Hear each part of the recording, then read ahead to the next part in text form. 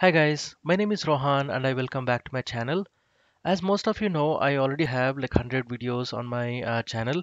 So I thought of doing this quick recap video wherein I'll talk about some of the important videos that might be helpful for your projects and learning purposes. So this is going to be a real quick summary, so stay tuned and don't miss this because you may have some video which you haven't explored or searched in the past, but it might help in your projects. Right, so let's get started.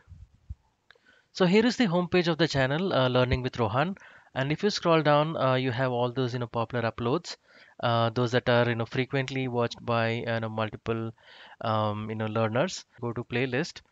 So I have got about 72 videos, and this is currently sorted based on the date it was published. So you will see all the newly published videos on the top. So you may want to sort that in the descending order if you are starting from the beginning, right? Otherwise, if you are just catching up on the latest video, you just can just watch this playlist directly. And then I have a separate playlist for talent big data, wherein I have the jobs and hands-on sessions on HDFS, Hadoop, Hive, those type of videos. And I have got a separate section for SQL interview and talent interview and also data migration, right? And I'll be adding more and more in the near future. But if you want to search for certain things, you may go back to home, and there is search button here. You can very well go and then let's say if you want to try out with some API, how do we extract data from APIs? So just go ahead and type in here, and you have like several videos, right? So these are somewhere related to the web service. I got couple of videos. These are obviously with slightly different techniques, right? So you may want to check this out. And moving on, you can, let's say you want to learn more on the error handling. You just type in error, and you will find videos that are relevant for capturing errors. These two are separate videos, and it gives a lot of different insights, right? And moving on, if you want to try like data migration related, then you just type in data migration. You get two videos. The first one is migration of SQL Server data into AWS Data Lake, right? And the second video is the dynamic migration of SQL Server to HDFS. And this is using Talend Open Studio, so we don't have to deal with any dynamic schema, right? So that is what about it is. And if you want to learn about some of the performance tuning, you can just type in performance, and there are like couple of videos already that talks more of performance tuning. And let's say you wanna go through some of the interview related videos. There are several actually. I have got about several videos you can go through. Um, I got specific to TMAP and restart and recovery, and the basic questions, some little bit of advanced, intermediate questions are all covered in this playlist. You may want to check this out.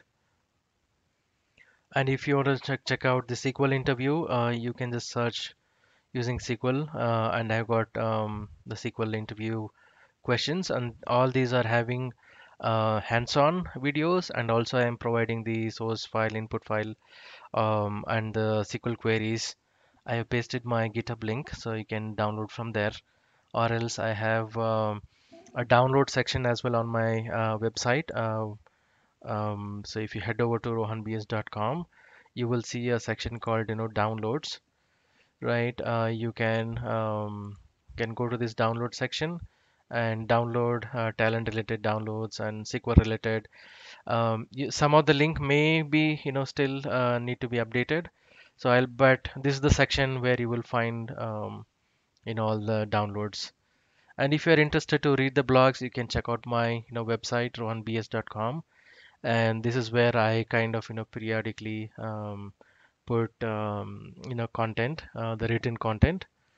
So check this out. And and if you want to check out like some of the tmap features, you can just type in this search bar. You will get the tmap complete reference and all, right? So and one of the important topic is having the SCD. SCDs are nothing but slowly changing dimension, right? And there are three different types of SCD: type 1, type 2, type 3, right? In one of the video, I have used the built-in component, and there are a couple of other different videos wherein I have developed the custom solution, right? If you see, this is the custom solution and the custom type 1, custom type 2, and then the custom type 3. So this is going to this will be helpful. And another important concept in ETL, in general, ETL along with the Talend is the incremental load logic. So you can actually, I have got couple of different videos on these are different techniques. So these are not duplicate content, but these are different ways of doing the delta load and incremental load, right? One without using the control table, one with using the control table. So there's another way we can do it on the database triggers. So those are really important concepts. So you may want to check that out. And along with that, I have a couple of videos on restart and recovery, and differences between a joblet and a run job, right? And also there is a video called job auditing and statistics count. How do we handle those scenarios? And I got a video on how do we execute OS commands through the system component, right? I've got several videos. You may want to explore this video section as well. Um, and there's a wait logic and how do we debug the talent job. And if you have a routine, Java routine, I have captured that in one of the video. And some of the SQL basic SQL tutorials is also covered. That is to understand the different differences between the different database schemas. And also, yeah, and coming to big data, I got HDFS and HBase NoSQL, right? And I got Talend Hive bucketing and partitioning in Hive.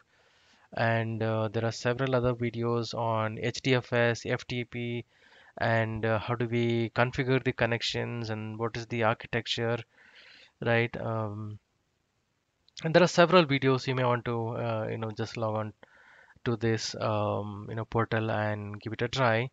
And so that I just want to make sure that whatever knowledge I'm sharing is reaching to the maximum audience.